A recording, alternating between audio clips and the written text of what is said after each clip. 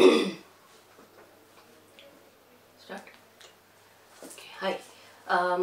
I'm Chetana Sachidanandan, a scientist at the CSIR Institute of Genomics and Integrative Biology. And my lab uses a vertebrate model called zebrafish to study rare human genetic disorders. So what I'll be telling you is part of the rare diseases program that we have at IGAB.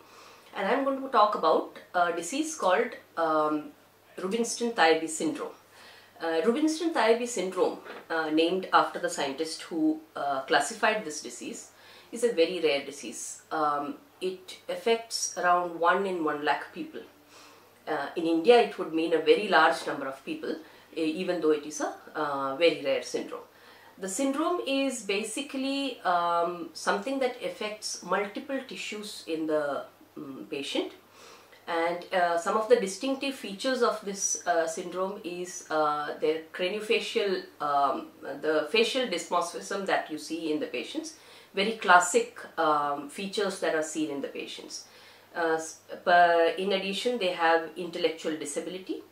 Many of the babies, when they are born, have difficulty in feeding and breathing because of problems probably in the muscles and the nerves that innervate their face and the other motor neurons. One of the classic features of this syndrome is also broad thumbs and hallucis, or the big toe in the foot.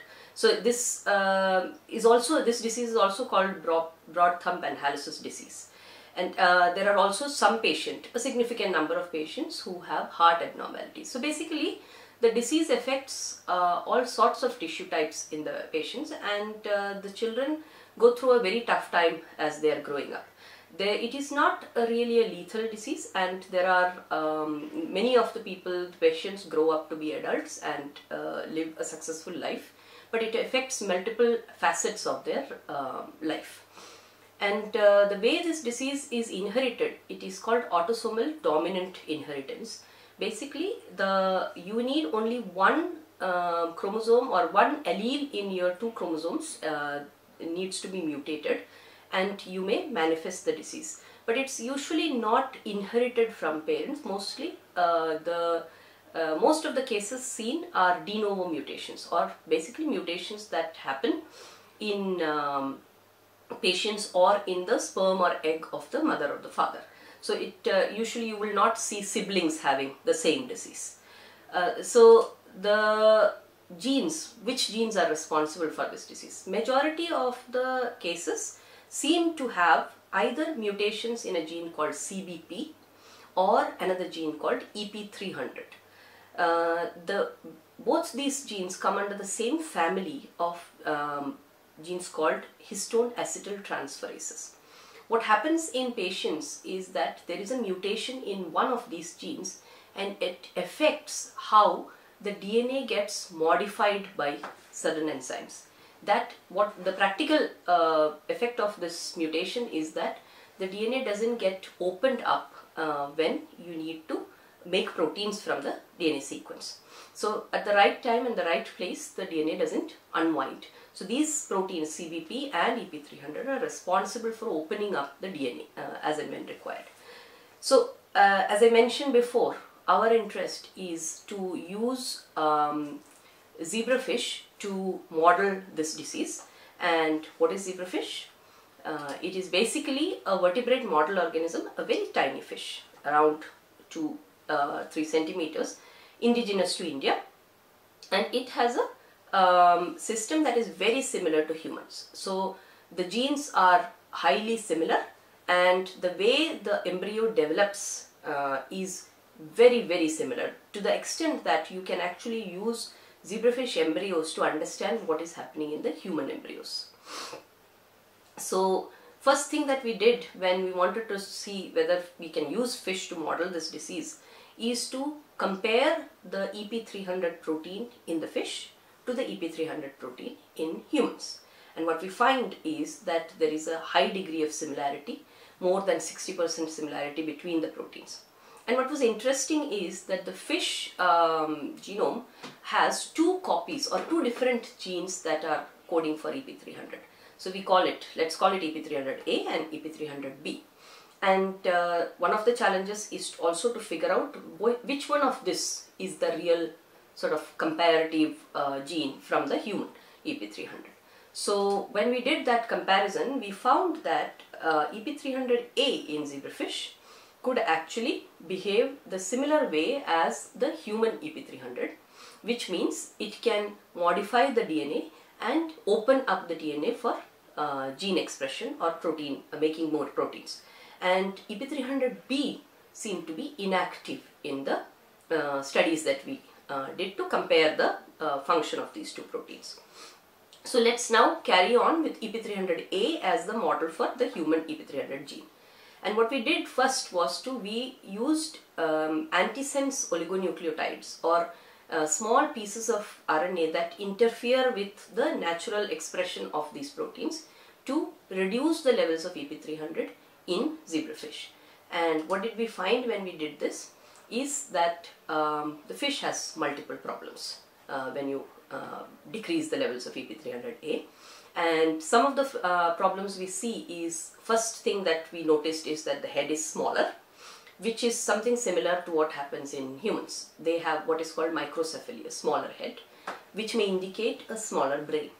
And we also saw that there is very different or very striking problems in the face of the human, which will be equal to the jaw of the fish.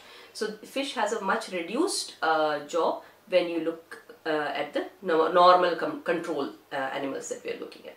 And when you take these fish embryos and actually stain for the craniofacial cartilage, what you see is that the craniofacial cartilage is much reduced, and the patterns, the cartilages are not in the right places.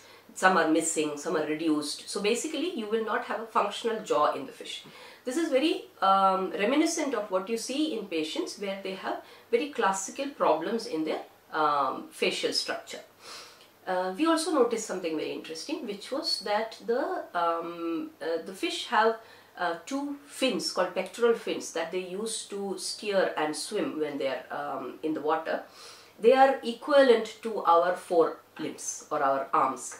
And we saw that many of these fishes which had EP300 loss had lost their pectoral fin or had very small pectoral fin compared to the normal. And if you remember what I told you about the disease before, that this is a disease that affects the hands, the thumbs and the hallucis, basically hands and legs of the patients, and it's a very characteristic feature of this disease. So again, the limbs or the fins of the fish, which are in sort of the homologous to the limbs of the human, are affected in this in the fish that we made.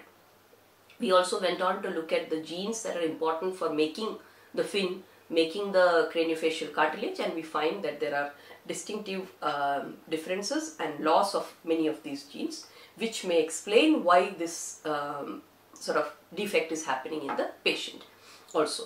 And we went on to see whether there are other defects in these fishes, and we saw that the fish has something called pericardial edema, which is basically a swollen pericardium or the membrane around the heart. And in fish, this indicates a problem with the heart function or shape. So we went on to look at whether the heart is formed normally. We used fluorescent lines where we have expressed we can actually have the heart fluorescing, transgenic zebrafish lines, and we see that the heart shape is actually very different from the normal heart. So the loss of EP300 is affecting the shape of the heart and thus the functioning of the heart as well in fish. So which is again going back to what we see in humans. Humans also have heart defects. Many patients have heart defects. Then I had mentioned that many babies also have problems in swallowing and eating, and this could be because of neurons in the cranial region which innervate different muscles in your body and make them function when you're trying to move your jaw, eat, swallow, etc. And so we looked at markers for such neurons in the fish, and we see that markers such as neuro-D that we have used to see whether the neurons are formed properly or not were severely affected. There were multiple defects in the head, You could also see that the neurons in the eye were affected very severely. This also is seen in patients who have multiple eye defects. Again, very similar to what is seen in humans, or reminiscent of what is seen in humans. Then we went on to look at the expression of myelin in the neurons in the fish.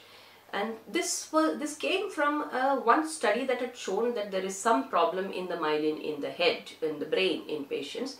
But there is no sort of detailed study of this in humans also, or in any other system. And we discovered that actually there is a reduced myelination of neurons in the body. And this is not just in the brain, but in the other parts of the body, the trunk of the body, which indicates that the patients probably have myelination defects too, which may be the reason for some of the cognitive problems and also some of the neuronal problems that they have. And so this is something that we knew, that we have discovered, that was not obvious in humans before. And it would be very interesting to go back and see whether patients also have this kind of defects or not. So basically now we have looked at various systems, starting from the jaw to the pectoral fin, heart, neurons, and now the myelination of neurons, and there are multiple defects that we see. So next question we asked is there something we can do to reverse what we see in these fishes? The loss of AP300 is causing certain defects. Can we somehow reverse these defects? And the first strategy we applied was to see whether some part of the protein, AP300, can be put back into the fish, and can it reverse some of the phenotype. So AP300 protein is huge. So the whole protein cannot be put back in the fish or in humans. It's a very challenging task. But the protein, as I said, is responsible for opening the DNA through modifying some parts of the DNA. So we took just that portion of the protein which is responsible for this function, and that's a very small piece of the protein, and we put it back into the fish where we are reducing AP300 total. And it was very exciting that we saw that you could actually see when you inject this RNA into these pieces of small piece of the protein made into RNA into the embryo, you can actually get back some of the craniofacial phenotype, or rather reduce the severity of the phenotype partially, but still you see an obvious gain in the structures in the jaw, which tells you that for jaw formation at least a small piece of the protein is sufficient to regain the function. It is not true for all the defects that we have seen. We have looked at the neuronal defects and other defects, but we do not see a reversal in those. So that also tells us that you can't reverse all the defects that you see with a simple piece of the protein that you have in the of the total protein. So the next question we asked was, so if you put a piece of the gene, you can reverse some of the phenotypes. Can I use drugs to do the same thing? Drugs are much easier to administer, and they may lead to some meaningful therapeutics. So we used a strategy. So as I said before, when you lose the protein that modifies DNA to open up the DNA is when you have this disease. So what if I modify or kill off or inhibit the protein that closes the DNA? So basically it's a balance in the cell of opening and closing of DNA. So if the opening is not happening very well, so if I prevent the closing, whatever is opened will remain open, and maybe we can actually gain some of the sort of functions back in the animal. So we did this by using molecules that inhibit an enzyme that closes the DNA. So I am showing you two such molecules here. So just to recap, we have a normal fish in which when we have AP300 loss, we see reduced head, jaw, heart defects, myelination and neuronal defects. And when we put back these molecules, which I've the two molecules that successfully did this was HDAC inhibitor 3 and another molecule called CHIK35. These are two small molecules that are inhibitors of the protein that closes the DNA. And we were very pleasantly surprised and excited to see that both these molecules are able to reverse some of the phenotypes that we see. And CHIK35 specifically could actually regain the size of the head, the jaw, the pectoral fin, and you could actually see the cartilages in the head also recovering or becoming more like the normal. So to summarize, what we have done in this work is we have created a model, a zebrafish model for human disease called Rubinstein Taybi syndrome, a multi-tissue affecting syndrome, and we get many phenotypes or many defects that are reminiscent of what happens in the patient. You have a smaller head and brain, you have problems in the craniofacial structure, you have problems in the forelimb or the fin, and you have problems in the neurons and the heart.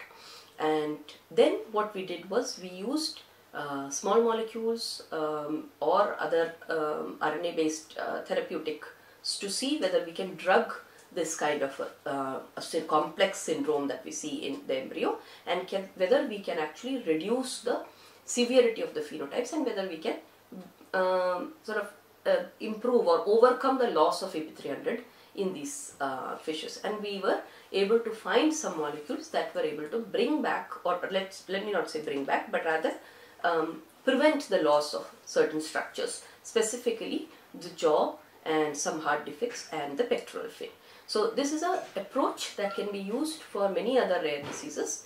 That is, you create models in a system such as zebrafish, which is easy to manipulate and study. You discover new phenotypes, you understand how the phenotypes develop, the defects, how they manifest themselves, and what is the reason behind, underlying molecular reason for such defects. And then you can use chemicals to find viable therapeutic candidates to reverse the phenotypes or prevent the phenotypes from developing in an embryo. So that is the summary of our work. Thank you. Okay.